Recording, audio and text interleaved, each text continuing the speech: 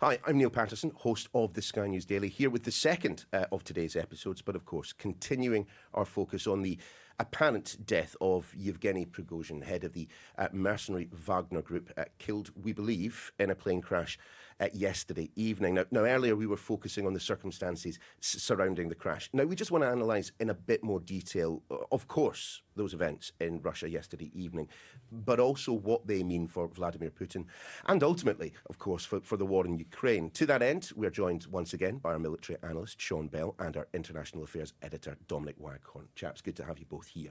But Dom, let's start with you. Bring us up to date with the very latest. I mean, first and foremost, have we actually heard from Vladimir Putin? We have, but he's not said anything about this. He was at a 80th anniversary of the Battle of Kursk memorial event last night, as his putative arch nemesis Yevgeny Prigozhin was falling out of the sky. And we've heard from him today in a video link. He addressed BRICS, the summit, the conference in South Africa. That's what should be the Brazil, Russia, India, China, South Africa summit. It doesn't have a Russian leader at it because he's too scared of being arrested under the International Criminal Court's warrant. So he didn't go, but he addressed it by video. He did not mention this. And I don't think, unless he's taken to task on it at some point, I don't think he's going to say anything. I don't think he needs to either. Well, we will see. We're recording this mid-afternoon, of course, the day after the crash. So if anything comes, we will try and shoehorn it in. But Sean, like as mentioned, we covered a fair amount of ground on the podcast this morning, and I direct people to it. But you have had a little bit more time to look at those videos. What do we know? And when I say know, I mean literally know about what has happened. I think the things that have emerged as ever, as more detail comes out. The Embraer aircraft he was flying in, there were lots of reports. There was a second aircraft around in the skies that Russia claimed landed straight away back at Moscow afterwards. But flight records show that second aircraft actually continued on to St. Petersburg, turned around and then came back to Moscow later. Quite why Russia would lie about that or there'll be any discrepancies, who knows. In terms of the actual video footage, I think the main thing that comes out is that it's pretty evident this was not a minor incident or an accident. This is not something, it was fair weather. There were smoke plumes that lead directly to the implication that it was some form of missile, either ground launched or air launched. And if you look at the various, it looks almost certainly as one of the wings came off the aircraft before it hit the ground. They found the wreckage that was burning, but quite separate to that was one of the wings on the ground. All of that implies that either somebody had been busy with spanners, and that's not really realistic, or what's happened is a radar-guided missile has hit the confluence of the wing section and the main aircraft structure, and that would have been enough to blow the wing off, and then the aircraft would have just fallen like a sycamore leaf to the ground. I mean, it really did. I mean, it plummeted from the sky, and it was, vaguely reminiscent of another bit of video I've seen, Dom. Yeah, it was very similar to what we saw during that day, that extraordinary day when Yevgeny Prigozhin started sending his Wagner forces to march on Moscow. On the way, they shot down a Russian plane, and it looked almost exactly the same as what we saw yesterday. It was a same similar sized plane. It just fell out the sky, plummeted to the ground, and exploded in a fiery inferno. And the message may have been, if Putin was behind this, which seems most likely, that if you live by the sword or by the missile, you will die by the missile. And that kind of grisly symmetry, that way of killing to make it look like something we've seen in the past, is something that you could say is from the Putin playbook. I mean, Sean, look, I don't want to play kind of devil's advocate here, but given what we have seen, given that on that plane was Wagner's number 1 and 2, and given the fact that Putin has got form for killing people that he's fallen out with, it is not an unfair presumption, is it, that this was operated, directed in some form by those either at the top of the Russian government or very close to it? I think the comment by President Biden this morning was very illuminating. He said very little goes on within Russia without Putin having a hand on it. I think the surprise for most of us, we discussed this morning, was just that this hasn't happened sooner. I think many of us predicted that within 2 or 3 months of Prigozhin's ill-fated march on Moscow, that eventually he would meet his demise. And the only surprise really was how long it took. And I think most likely that was because President Putin did not want to make a martyr of Prigozhin. The two pillars that support him was his business interests as an oligarch. They've gradually been dismantled over the last few weeks. The Wagner forces, which at their peak were 50,000 strong, gradually some of them have been assimilated into the Ministry of Defence. Some of them have been sent off to Africa. Some of them are isolated in Belarus. Nobody's paying for them. And literally 2 or 3 days ago, we saw that picture of Yevgeny Prigozhin alone, apparently in Africa, touting for business. But the business he was touting for was exactly the same business that the Russian MOD is already offering an alternative. He was so alone, both physically and metaphorically, and that almost certainly signed the end of his time. I mean, Dom, just remind us exactly what happened 2 months ago, because it does seem an awful long time ago. But there was a point when people were talking seriously about a coup attempt, trying to unseat Vladimir Putin. Yeah, I was in Dnipro in Ukraine that day. The night before, I sort of crowbarred myself away from my Twitter feed. Couldn't believe what I was seeing that Prigozhin was saying. Woke up the next day thinking, what's happening? And I think we thought at the dawn of the day that possibly we were about to witness a Russian revolution because Yevgeny Prigozhin, he had taken control of the Russian military headquarters in Rostov-on-Don. He seemed to be sending his Wagner forces north towards Moscow. And that was off the back of a period where he'd been ranting and raving, getting more and more angry about the way the Russian military leadership was running the war. Not so much about Putin, but saying you've got to get rid of these guys. And he said, send them down to Rostov-on-Don so I can meet them. When they didn't get sent, he then sent his forces north. And then I think the best interpretation is that he just didn't seem to gather the support he wanted to. So as they approached Moscow, they got pretty close. He called it off, persuaded possibly by Belarusian dictator Lukashenko. For whatever reasons, he decided not to go all the way. Now, that may have been a miscalculation, as it turns out. That might have been his best miscalculation, yeah. It might have been his best chance of surviving, but it would have been a pretty tall order trying to take Moscow. This was going to be my point. I mean, genuinely, a man like Yevgeny Prigozhin is clearly not daft. Marching on Moscow with the goal of getting rid of the defence minister and the chief of defence staff. I mean, seriously, what planet was he on that he thought that this had any chance of success? Yeah, I think he may have been deluded about the kind of support he could expect. He may simply have been absolutely furious and acting impulsively. It's one of those mysteries, I think. I'm not sure we're entirely ever going to be clear why he launched this coup. But certainly by the afternoon, by the evening, there was no chance really of taking Moscow. That the support, if he had been hoping for, had not materialised.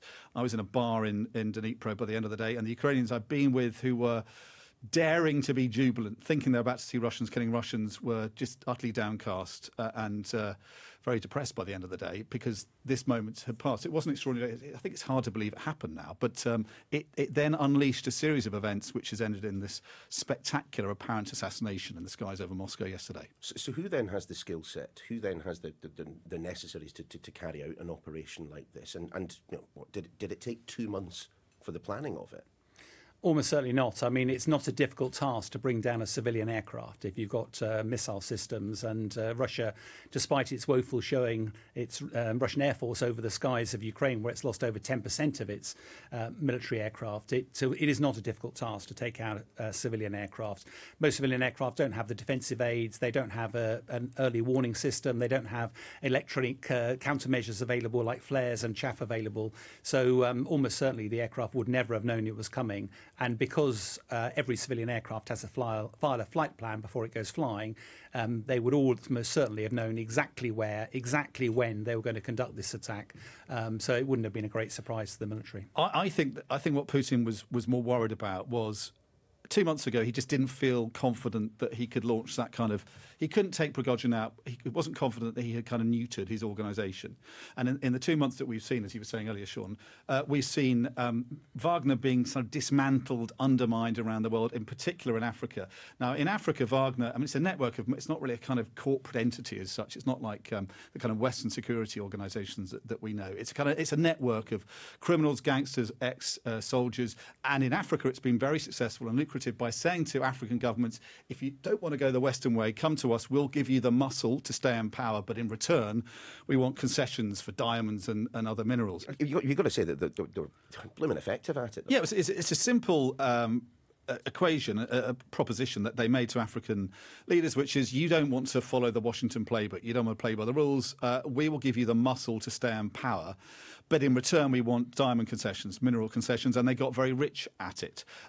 But ultimately got too big for their boots. And what we've seen in the last couple of months is the Russian military intelligence agency, the GRU, going to these leaders and saying, it's not Prigozhin anymore, it's not Wagner, we're the guys in town, deal with us, which has undermined Wagner hugely. What on earth was he doing, travelling around the world and getting on a plane then? I mean, surely if he saw this was going on, he must have known that there was a risk to his life. I think that's one of the big mysteries of the last couple of months. Did Prigozhin really believe that he was not a marked man? Was he lulled into a full sense of security?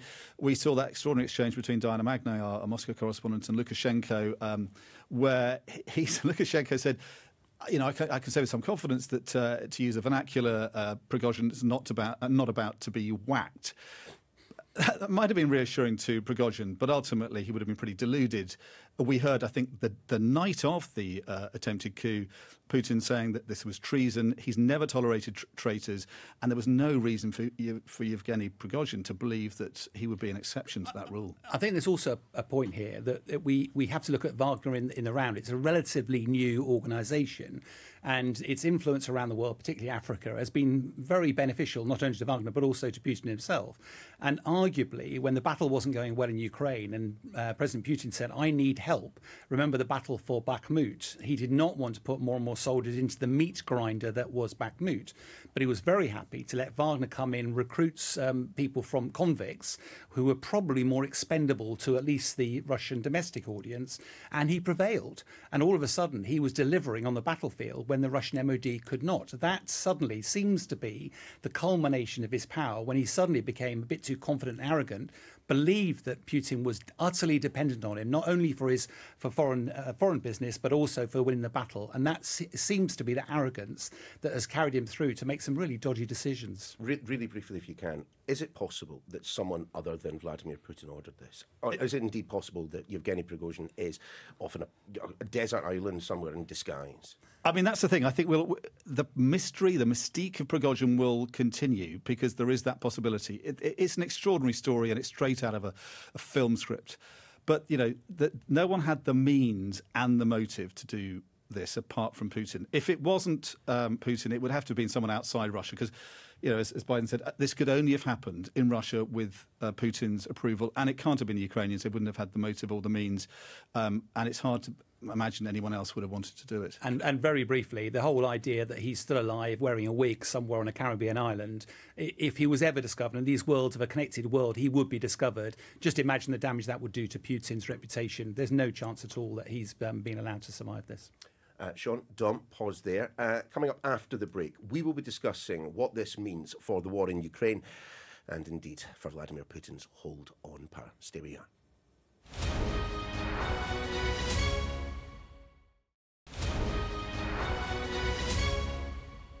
Welcome back to The Daily. I'm in the studio with Dominic Waghorn and Sean Bell, continuing to talk about that plane crash that may or may not have killed Yevgeny Prigozhin. But we're going to turn our attention to what it means now for Ukraine. And Sean, I'll start with you here. We have known, because we have discussed on previous occasions, just how effective those Wagner mercenaries have been in parts of Ukraine.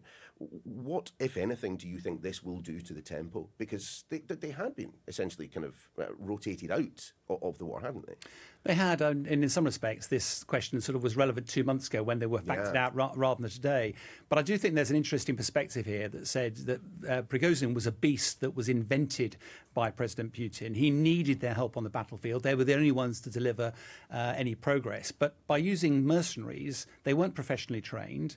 They didn't follow the laws of armed conflict. They stepped over their colleagues, and the war crimes that were committed has now ended up with President Putin finding himself in an international criminal court, or at least indicted by the criminal court. We might have to wait a wee while to see that one. No, but the very fact that he now can't travel, he can't go to the BRICS, there's all sorts of... And then this group that he invented suddenly rose against him. Well, this whole monster that Putin invented has now had to be slain. And whilst in the short term, I'm sure President Putin will be relieved that that's no longer an issue.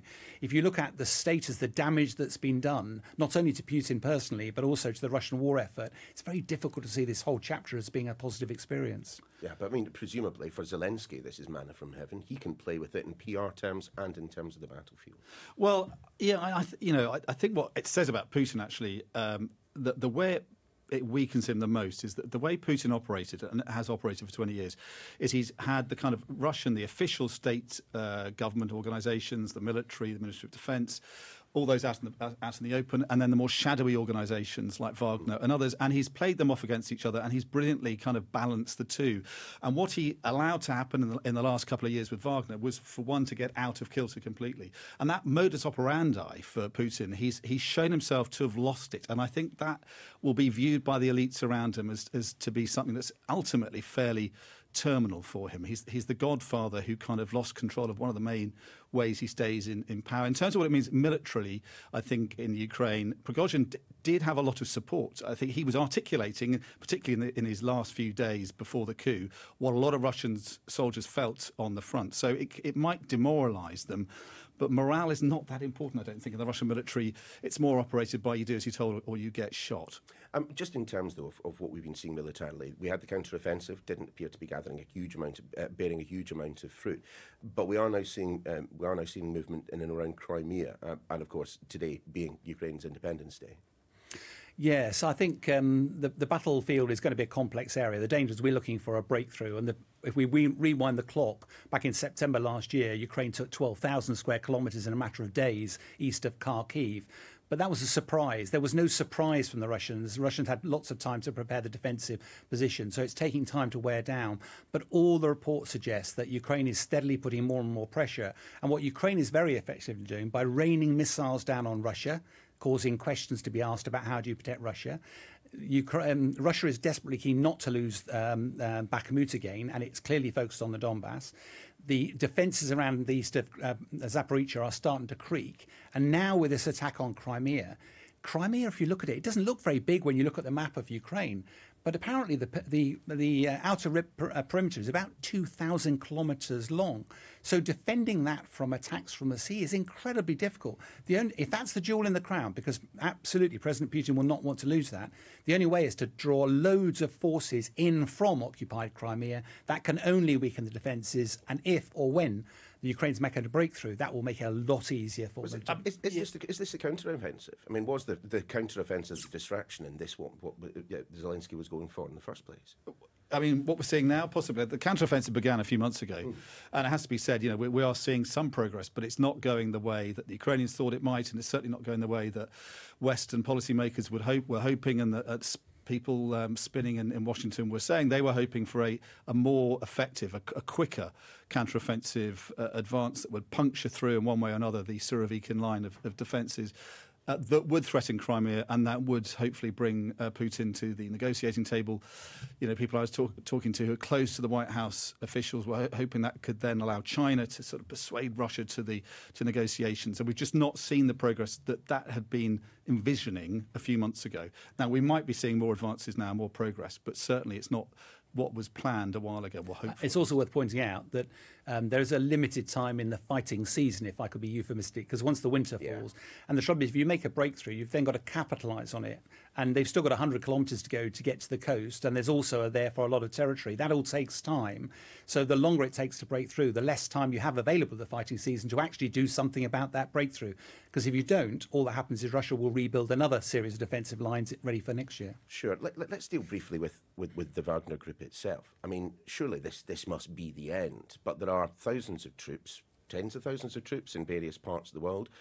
What does the Kremlin do with those? Do about them, I would suspect. Well, I think the figures were like 5,000 before they started recruiting from prisons, and then a lot more because a lot of soldiers, a lot of prisoners took the deal that they could get liberty in 6 months if they could survive. So some of them have been killed. A lot have been killed. A fair number have gone back to their communities, which is disastrous. If you're in a village in Russia and the rapist comes back from the war richer and better trained, that is a nightmare for Russian communities across the country. But for those sort of seasoned, hardened veterans who've always been part of Wagner, they have to decide what to do now. Do they join up with the Russian military? Do they continue as soldiers of fortune? But yeah, the writing's on the wall for the organisation, for the Wagner Group, because it is no longer serving its master and creator's purposes. let's conclude then by talking about Vladimir Putin and the effect that it's had on him. And chatting with the podcast team a little bit earlier on, I keep hearing analysts saying, he's sending a very strong message. He's sending a signal to the oligarchs, to the elites. I mean, how many signals does this man have to send to those people? He has been in this position before. I just wonder if this is a little bit more straightforward. You mentioned the role of godfather earlier on. I mean, is he not just an old school mafia boss? Someone has wronged him and he's taken them out. Yeah, he is. He is a gangster, a hydrocarbon gangster, and someone threatened him and made him look very weak, and he's punished them. And the message to the elites in Moscow is that treason will not be tolerated. And I think for Ukrainians, that what gives them pause for thought is that this is probably the most serious threat that will ever come to Putin, and it's failed and it's been punished. But he has been fundamentally weakened by this. And I think it's rather like a statue or a monument that's badly cracked. It's not going to make it more likely that he's toppled, but I think once he is, that toppling could be more precipitous because of what Prigozhin has done to him. I mean, to extend that kind of analogy just a little bit further, Sean, I mean, is it like a statue of a war hero with a traffic cone on his head? Hasn't he been made to look rather silly by the Wagner Group and, Yevgeny Prigozhin? What I love about this is it depends on the tactical conversation or the strategic conversation. Yeah. Him making the decision is undoubtedly him trying to beat his chest, I'm in charge again. But if you only have to look at the last week, the BRICS, you were mentioning BRICS, the only person not there was President Putin, the only person who's indicted by the International Criminal Court, the only person who he was planning to show Russian greatness by landing on the moon. Oh, they crashed, whereas India, another member of the BRICS, was very successful at landing something on the moon. Russia is suffering huge numbers of attacks, which is worrying the oligarchs. The battlefield, the war is not going well there, and now Crimea is under attack. This has not been a good week for President Putin when you look at it in the round. But is it recoverable? I suspect not. But Dom, as you were saying before, I mean, if this is the beginning of the end, it's going to be a very, very, very long way until we get to that point, isn't it? It could be, but I think if you look at Russian history, sudden and dramatic change does happen unexpectedly. It's impossible to say. I mean, there's all that's been happening. There's also, I think, in the time since the coup, there's been a lot more rumour, much more febrile atmosphere in Moscow and on social media in Russia. Against that, you have to say, if you want to bring down Putin, if you're in that kind of closed group of people who could get to him, you're going to be. There's reason to have pause for thought, given what's happened to Prigozhin. That's a pretty fiery, frightening example to look at. So you're going to have to wait for your moment. But it will come, undoubtedly, unless he can turn things around in Ukraine, which looks now pretty much beyond his capability. And I think it's fair to say there will be people waiting for that moment, waiting for the chance to act against him. And because he's covered in cracks now, because he's weaker, that will make the chances of success all the greater, I think. I would say that the only certainty is that the three of us will be back in the studio discussing this topic again very, very soon. Dominic, Sean, great to have you on the podcast. Well, if you scan the QR code on your screen right now, you can find those other episodes of The Daily on Yevgeny Prigozhin, the war in Ukraine, and much, much more. You can also subscribe so you can get it straight to your phone every day at 5 p.m. But that's your lot for today. We'll see you next time.